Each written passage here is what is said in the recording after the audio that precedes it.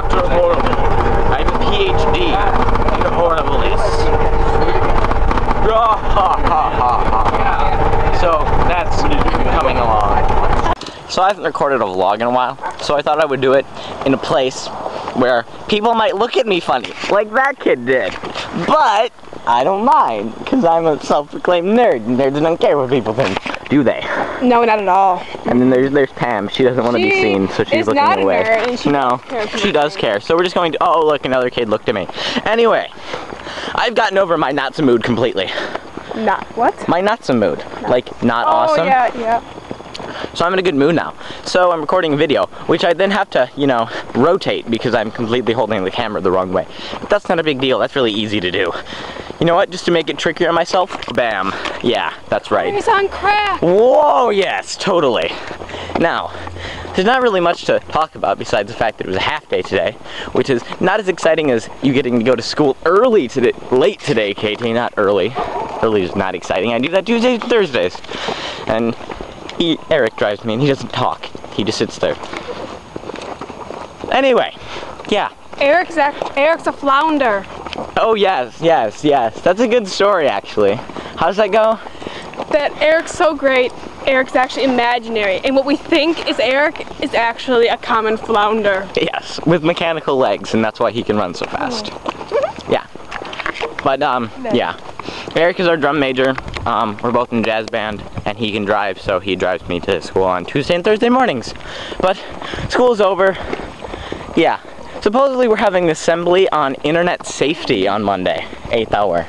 They will bring real rapists in. It is true.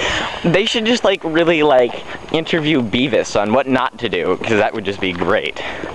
Everything horrible. Oh, that balloon was gay. Yeah. Nobody likes him. Well, I think I'm going to stop this for now. I may record more later, but it's quite warm out here. And we're about to reach Kathryn's home, so she's going to depart. So, this will, yeah. Bye. On what? I spent 75 knives and swords. I only spent 36. I only have 10 bucks left now. Gross. See, this is why I wanted a new camera, so I can have something this small and take it to school. Well, that's if you haven't heard my laugh. Wow. That's funny. Why do you want to